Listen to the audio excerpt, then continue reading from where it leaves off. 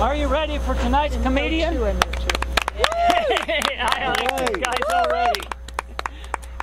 Well, our comedian tonight has made over 150 appearances in 17 states from Hawaii to Washington, D.C. And as of tonight, he has appeared before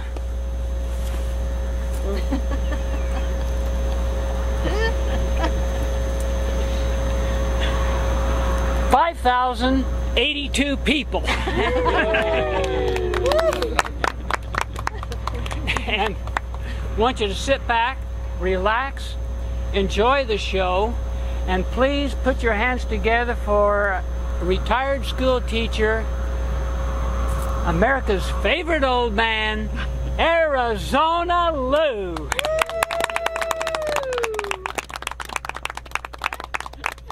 Thank you very much.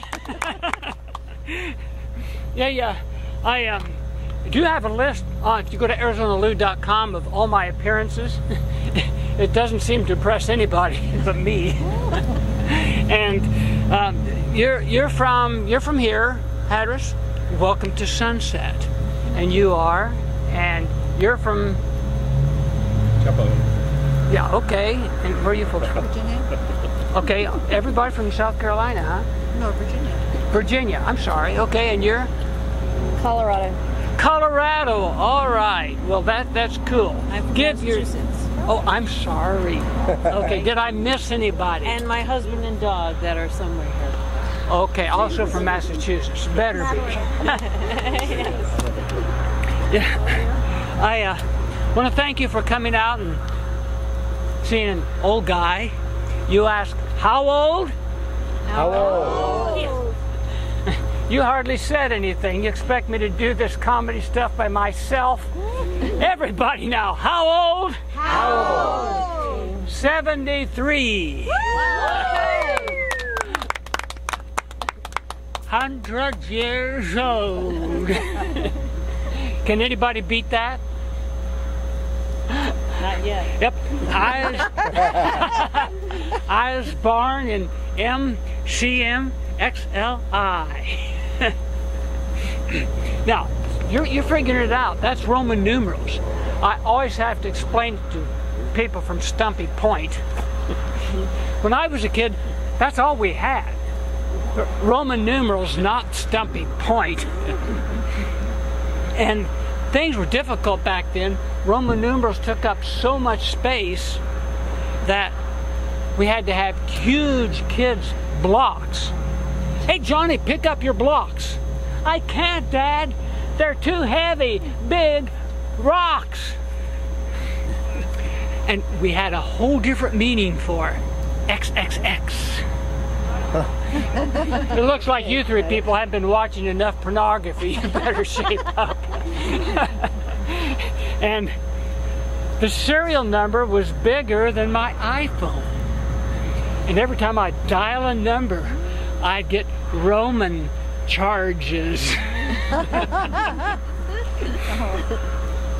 And yeah, the last time I saw a crowd like this was when they crossed the Red Sea. I'm gonna remember you guys and invite you. You'd spice up my funeral. Doesn't sound like it. Too late, it was Thursday. Now, I know you're on vacation and you probably threw your calendar away. You're not on vacation, but today's Tuesday. If I'm lucky, I'll remember what I want to say tonight. If you're lucky, I'll forget. Us seniors do get lost a lot and forget stuff. And in fact, I got lost driving here with my GPS. You ask, what's that? What's that?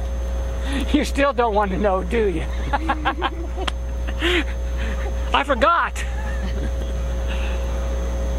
Now, for this young man, it probably is Geezer P. Plainly superior. Now, in my case, it's Geezer plain and stupid. Stupid like my ex. brother-in-law. Or stupid like thinking an old guy can stand up here and be funny, which you just proved with the last two jokes. Let me get something to wet my whistle here.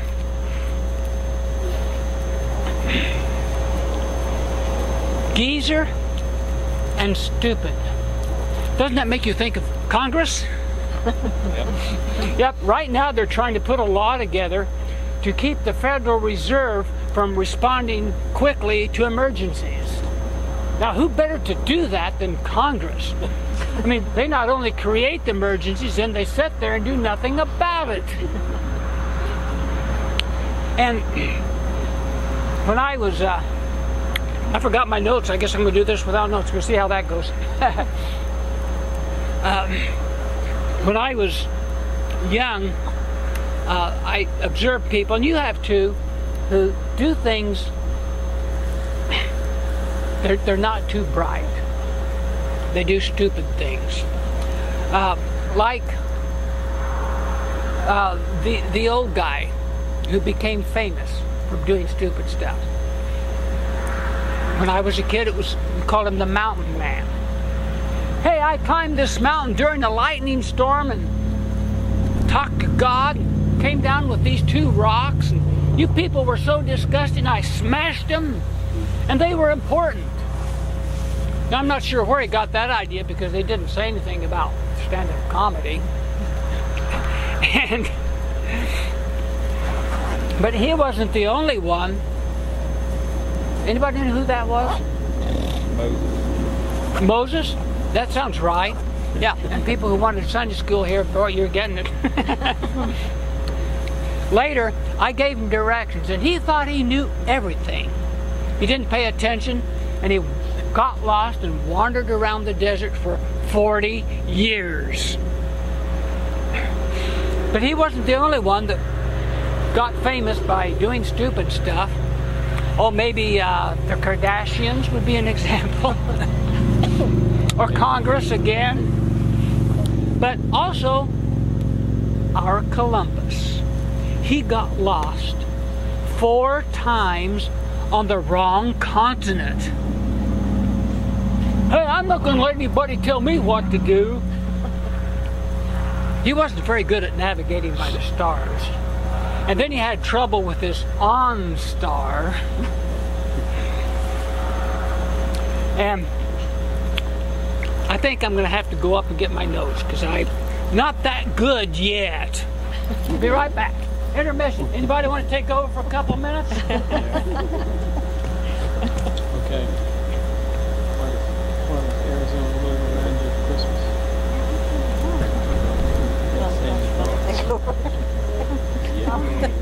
It's a wonderful sunset. That's a good. Beautiful. Isn't it? How many miles across the sound? About 25. 25? Wow. Not quite 25. Wow. And how much tide do you have in the sound? About 6 inches, 10 inches? No, there's a little bit more than that. I mean, on the ocean side, we get probably average 3 to 4 feet. And, Really? and here it's maybe 2 to 4. Wow. In case you're interested, you've just seen a first. That's the first time that ever happened. I used to avoid confusion on my trips, I go by Arizona Lou. And before 1912, I went by Territory Lou. Now, I always have to explain it to people from New Jersey. Arizona became a state in 1912. And before that, I went by Caveman Lou. And hey, these keep coming. I've got to do something between now and sunset. And before that, I went by Ditch Lou. And that's not funny. I don't know why you're laughing. Because it was just a little ditch. And then it grew and grew and grew. And then I went by Grand Canyon Lou.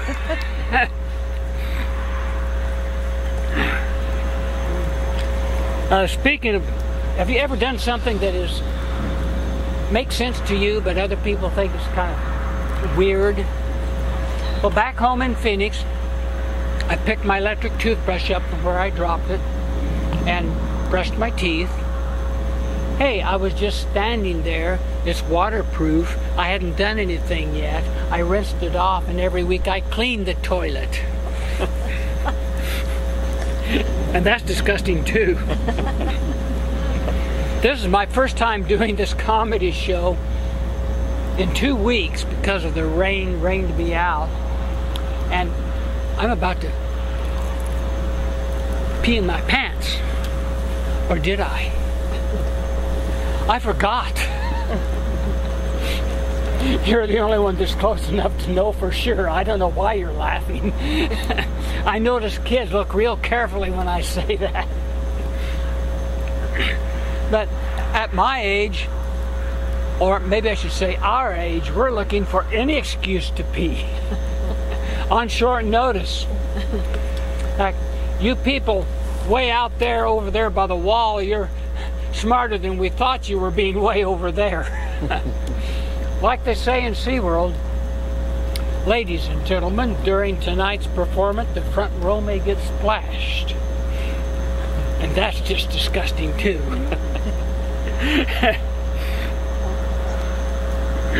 You used to be surrounded by negative people. Not anymore. They got old and all dead. But I try to be fit, and the other day I bought some string beans on sale.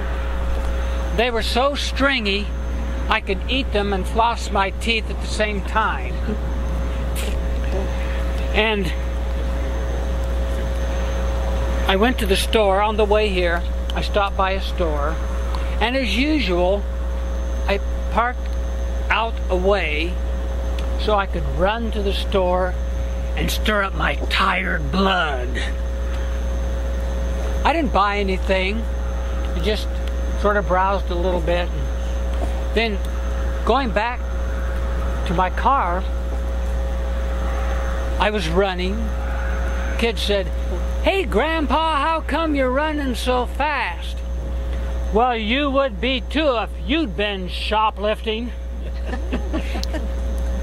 I recommend it. Excellent exercise. Then I also stopped by the gym on the way, and my first stop in the gym was the treadmill. And I was running, and the fit body to my left was running faster than me, so I sped up. No use. "Hey, how come you're running faster than me and passing me up? Treadmills aren't supposed to work that way." "Well, you're just a little white guy, and I'm from Nairobi."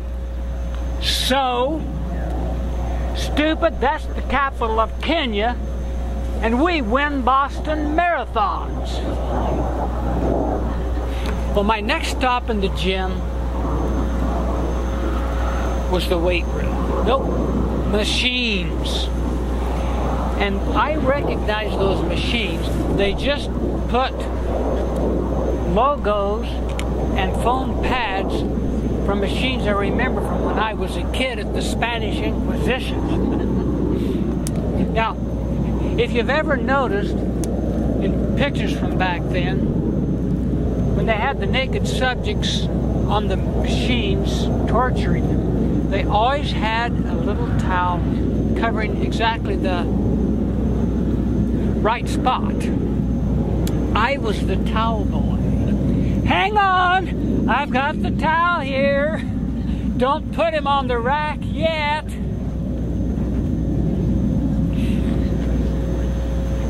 And you have such weird things nowadays, weird ways to call things.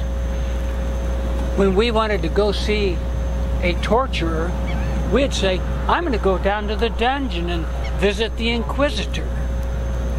Now, when you guys want to see a torturer, you say, "I'm going to go down the street and visit the chiropractor." Or my personal trainer.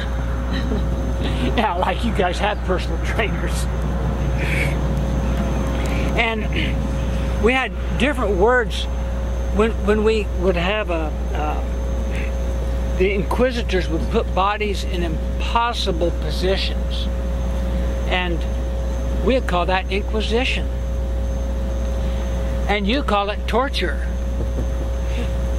or Guantanamo. Yoga? Yoga. Well, the next stop there was the weight room. Now, at my age, I have to avoid the big weights. But last year at the DMV,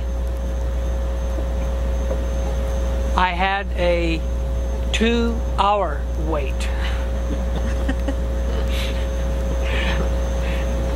Well, there in the weight room, I did have to quit doing the bench press because they bolted all the benches down. Now I can tell, man, that you haven't pressed any benches. And they have this big sign there in the gym saying free weights. But I've had trouble. You know what's coming, don't you? I had trouble getting the 45-pound dumbbells home. One of those in my gym bag would make me so unbalanced. My ex would say, "Lou, you've always been unbalanced." So I considered putting one in each hand. But wouldn't I look suspicious going out of the gym with 2 gym bags? Now, I've developed 3 rules of the gym. I can't count. 3 rules of the gym. And these you want to remember. And I hate to use the F word, but fat always comes off last where you want it off the most. That's rule number 1. Rule number 2. Don't die. Unless it's convenient. Or Sunday. Rule number 3. Forget the gym. Take a bowl of chips to the couch and binge watch 50 Shades of Barney 5. Or if you're into hot chicks, the Golden Girls. They're not for me. Too young. And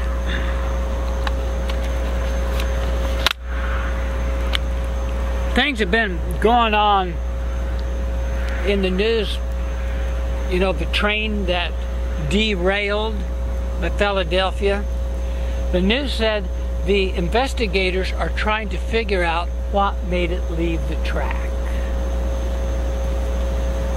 They need a little reasoning. Maybe it's because the train took a 50-mile-an-hour curve at 106 miles an hour. Or in Texas, they've had some horrible rains and floods. And you talk about people that really are serious about their vacation. One family was washed away with their house and everything, their vacation house. Now, I'd sure like to have heard the conversation with between the husband and the wife. Oh, should we stay or should we go? I wonder how that... I think I know who won the argument, but I'm not sure about that. And they said, the officials said, they're encouraging people to stay out of harm's way. Well, yeah, I think I'll just sit in the middle of the river and see what happens. Or in the middle of the railroad track. I mean, do they figure people don't have any sense at all? And then Baltimore, they had the riots there. And so now, believe it or not, the city government is trying to come up with a campaign to encourage tourists to go to Baltimore. Now, I'm not sure. I see you here and not Baltimore. To me, that makes lots of sense. So I came up with a few slogans that might help them in their campaign, their tourist campaign. One slogan would be, Baltimore, we'll cancel anything. Like, remember the Oreos game? Or, Baltimore, we're experienced at rioting. Or, Baltimore, our first riot helped start the Civil War. 1869, I think. You're probably too young then to remember, remember that. Or, Baltimore, our trains stay on the tracks. They had in Washington, D.C., they found a pressure cooker in a van that had been abandoned because it thought it might have been a bomb. It was connected with, you heard about that? Mm-hmm. It thought maybe it was connected with a food truck.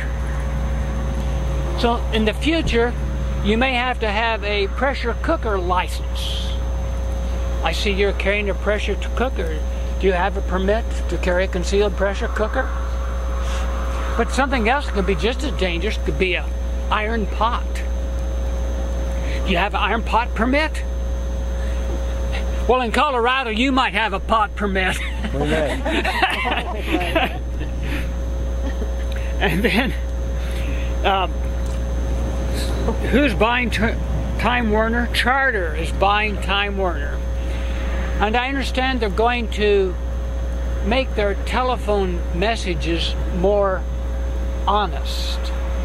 Instead of saying, we think your call is very important to us, they probably will change it to, we don't care about your call. You folks could try this comedy stuff. You're thinking about it, right? Cool. You could be standing up here like me, being disgusting, being in your pants. Depends. Oh. I haven't finished the sentence yet. It's already bad. On how things come out, tonight I may have a little laundry. I had voice surgery, and it's embarrassing on the telephone, and my voice goes up high. Hello, this is Arizona Lou. Are your parents home?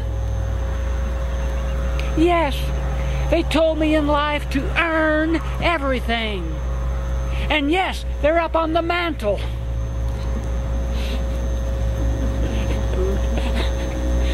That one takes a little while sometimes. Hey, thanks for coming out. Thanks for putting up with me. I enjoyed having you. You're a good crowd. Thank you very much. Thank you.